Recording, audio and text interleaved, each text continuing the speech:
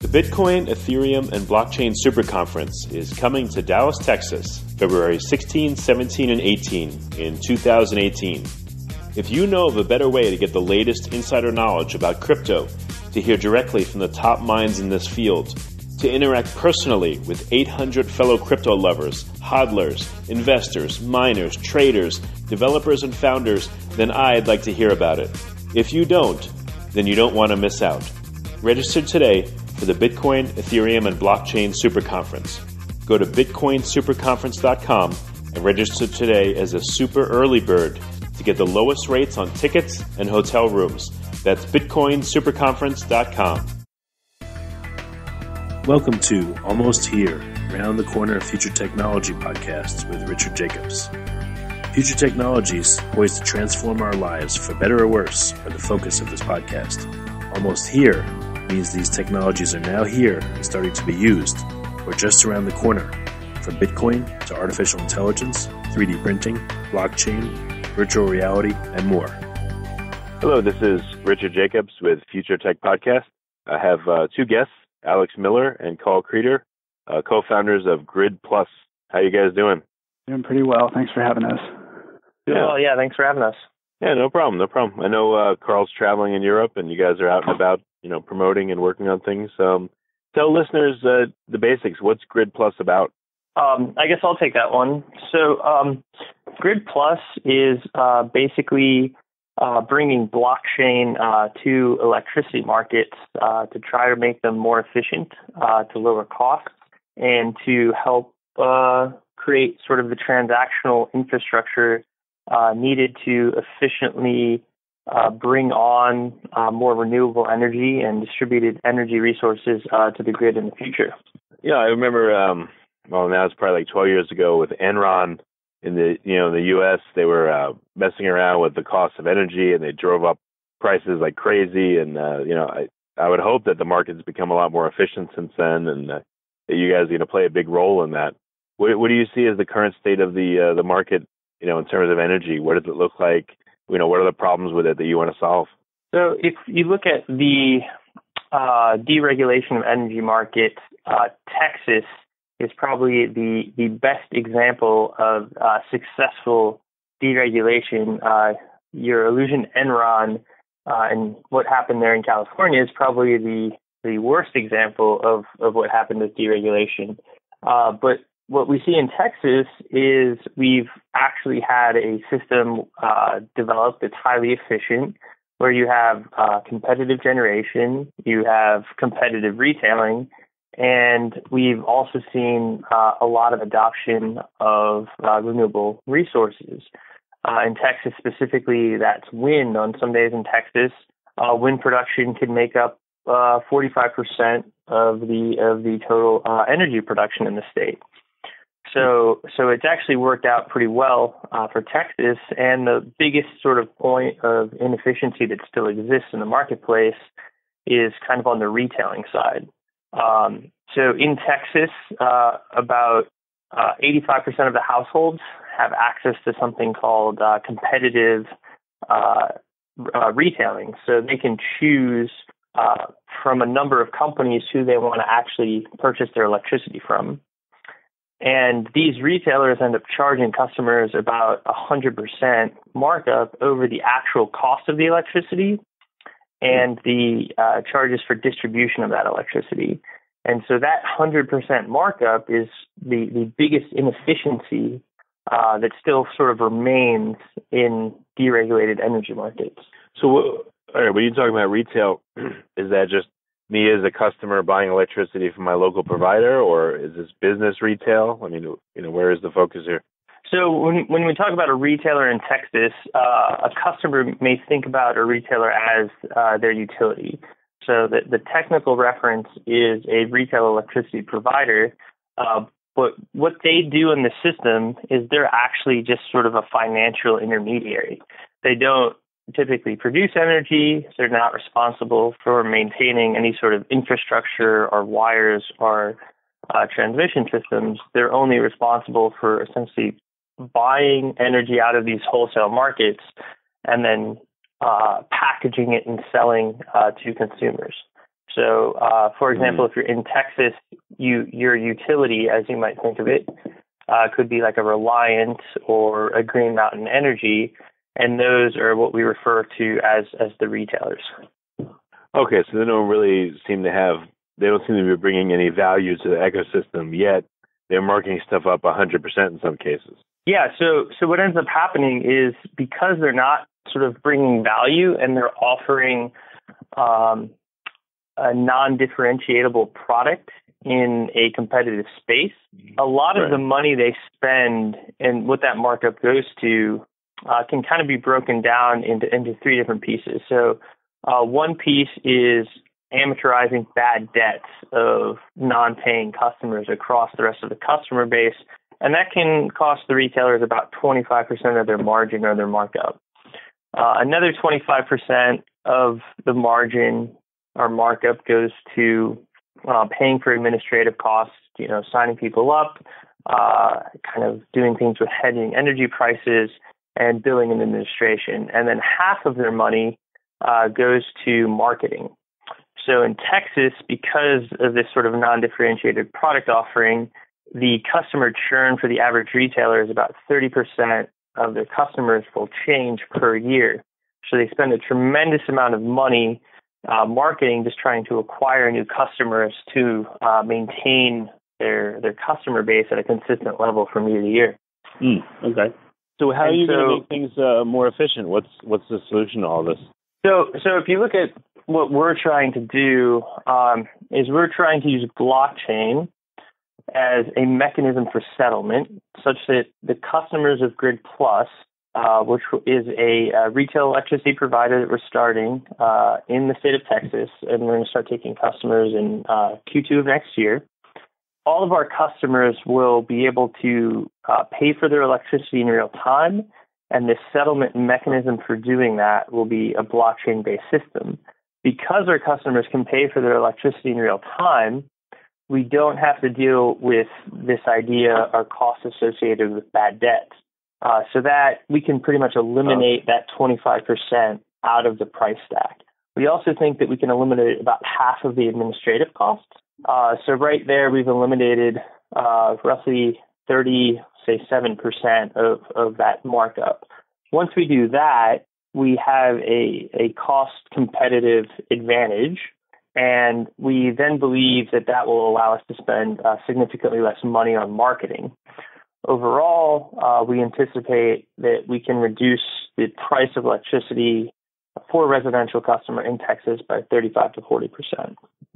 So how will you allow people to pay in real time? That sounds like this huge savings. Right now, I guess people still have to come out and read the meter, right? Yeah. So in tech, go ahead, Alex. Yeah. So as far as like the Oracle data, that's still going to be the smart meter. That infrastructure is already set up. So we traditional utilities and retailers use really the same protocol that we will use. So basically, a house has a smart meter installed. It reads its net meter, so like the total amount that they've drawn in from the grid, or in some cases that they've put out into the grid. They just read the net influx or efflux of electricity over some time period. The smart meter then sends that data to the independent systems operator for the region. And in Texas, that entity is called ERCOT. It's a nonprofit. Basically, when a customer signs up for a utility, be it like Grid Plus or maybe someone else, that utility can query that ISO for the electricity that has been consumed via the ISO, and that electricity will have been sent, that reading will have been sent by the smart meter. The way our system works is that a customer would prepay for energy with something like a credit card, maybe a fiat like bank transfer, a wire transfer. Okay. And we would create a number of fiat tokens, so price stable USD tokens. We call them bolts in our system. And we would then send those to the customer's agent. That's a smart device that we manufacture, that we have shipped to them. It's basically an always-on cryptocurrency wallet with a secure enclave. It would then be able to pay for those bills in real time. So it has this cryptocurrency inside of associated with a private key that's stored inside of a secure enclave. It has a payment channel open with us, and that's using the Raiden network, which is built on top of Ethereum. And it's able to query us for that information every 15 minutes. So its smart meter will have pushed some data to the ISO. We will have pulled it. We will have multiplied that by the price of the electricity at that point in time, and then we will basically generate a bill for that customer. Their smart agent will query for that bill, get the amount, and then it will cryptographically sign a message with its private key, pledging to basically send us that money over the Raiden state channel. And that basically just happens every 15 minutes for as long as they are our customer. Okay. What percentage of people in Texas, which sounds like where you're starting off, have a smart meter versus an old school meter? And how much does it cost to retrofit? It's pretty close to 100%. Yeah, in Texas, it's 100% penetration of smart meters. Texas is somewhat unique in that way. There are a number of smart meters in markets that have high penetration of smart meters. In the country now, there's about, I think, 40 to 50 million smart meters currently installed. But because Texas has 100% smart meter penetration, as well as having very sort of amiable regulations and a competitive deregulated market, that's the reason that we're initially starting in the Texas market. Any, do people, all right, so, someone would set up a reserve and it would draw down that reserve of money as they use electricity. So you don't have people paying or being billed like every 15 minutes every day. That seems like it would drive people crazy. Yeah, so from the customer standpoint, right, they're essentially putting money into the agent, and then that money is getting drawn down over time, rather than having the traditional model where they consume electricity on a credit basis and then settle at the end of the month. So the mechanism of the actual payments that are happening every 15 minutes are dealt with strictly by the agent. So the customer doesn't have to actually think about that. They just have to periodically sort of add funds, kind of like they would periodically pay their electricity bill. Right. What about, I know it's probably not your bailiwick and stuff, but, if a customer doesn't pay, do they get cut off a lot faster than under the traditional model? Is there any downside to doing things this way from the customer's perspective or anyone else's perspective? So there's consumer regulation protections and laws that have to be respected and for an electricity retailer in the market. And so in Texas, there's a requirement that the retailer gives 10 days notice prior to cutting off a customer. And so to deal with that, as well as essentially issues that may arise with dropping out in or intermittency in connectivity, the customers, when they sign up, will also have to sign up with a small deposit amount. So if the internet connectivity is lost or the agent goes down for some reason, or they just run out of funds and decide to stop paying their bills, the deposit will get drawn down upon, and that will give adequate amounts of time for us to then send a notice, give them 10 days, and be compliant with all the regulations without actually taking on a significant risk of a bad debt prior to shutting off electricity. Yeah, because that turns this from a credit situation to a pay-as-you-go and pay-up-front situation. So I see it'd be a big game changer for the electric companies and for consumers and for everybody. Yeah, absolutely. So I mean that's kind of our stage one, so to speak, is we're essentially introducing this idea of pay-as-you-go electricity to the U.S. markets.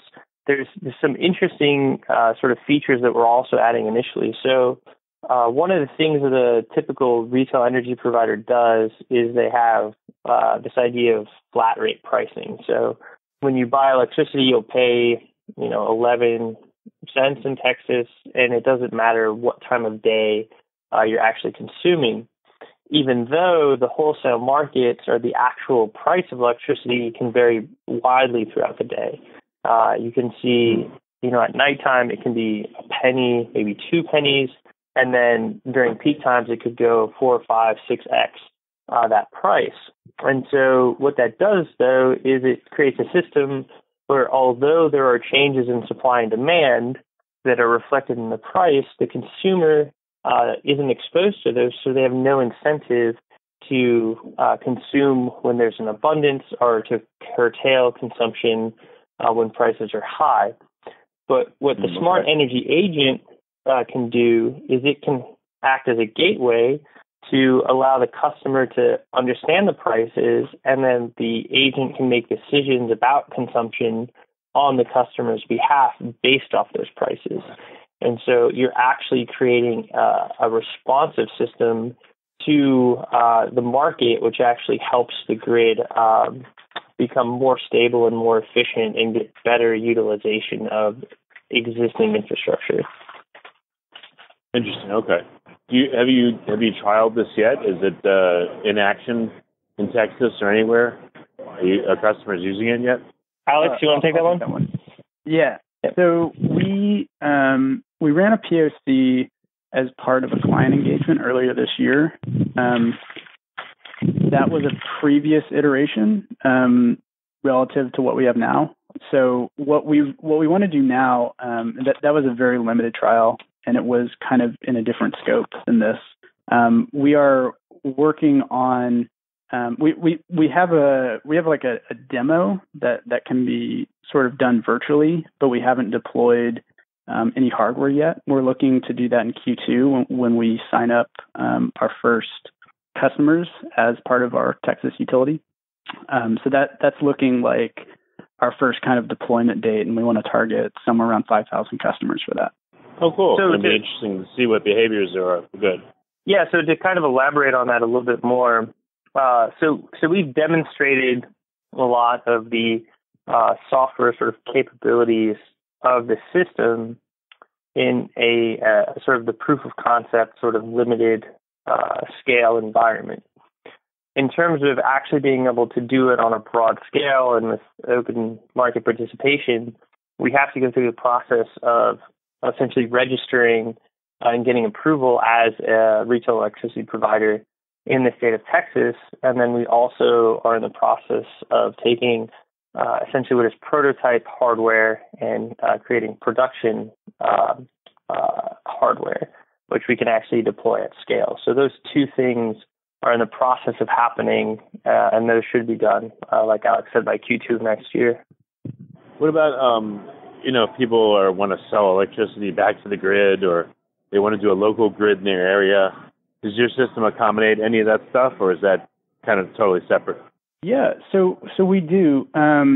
One thing that kind of sets us apart from a lot of other projects in the blockchain space that are doing energy is that we really believe in using the existing grid. So this is this really reliable network, at least in the U.S., that doesn't go down a lot. There is a lot of strain on it, but we are all connected to it, and it's this really, really large piece of infrastructure that is for the most part reliable. So what we want to do is really augment that grid with additional resources that can kind of boost the capacity of it over time.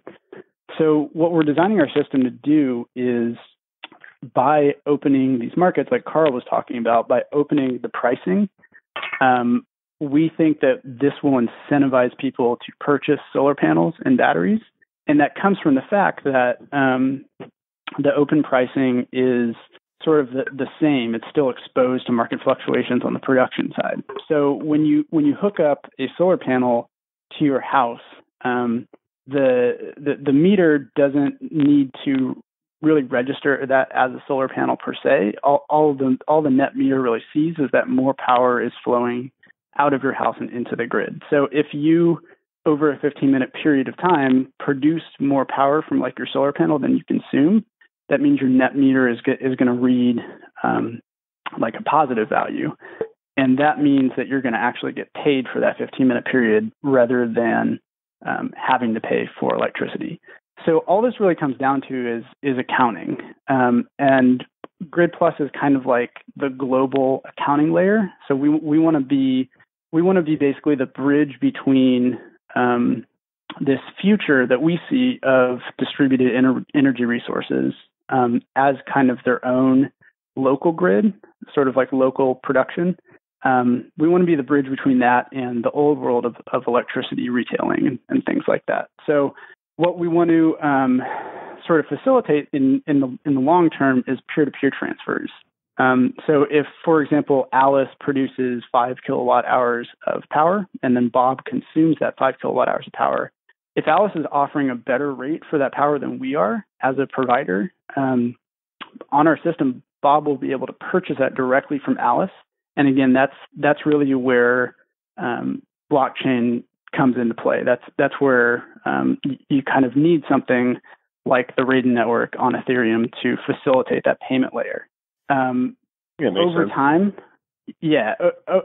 we think that the grid will localize for the most part. Like the shift of generation will go away from the larger upstream, coal-fired power plants. I don't think. Well, I don't know that it will ever completely disappear, but I think a lot of that supply will be shifted to local producers because they don't have to move power over long distances. And it's in many cases cheaper on a per unit basis to produce it locally. Gotcha, great. So, all right, the last couple of questions. This sounds like it'd be a really great system once it gets going, and I'm sure instead of having to manually go and look for the cheapest power or for inefficiencies in the system, it'll just automatically do that. Have a matching network, for buyers and sellers of power locally. What do you guys have on your roadmap for the next 6 months or a year? What's coming and what are some milestones? Yeah, so I think we are going to be pretty focused on getting this first pilot out there in Texas and sort of getting to 5,000 customers so that we have a small amount of scale and really proving out this model that this works. We're also working on partnerships with other utilities. We have one that will probably be announced pretty shortly here.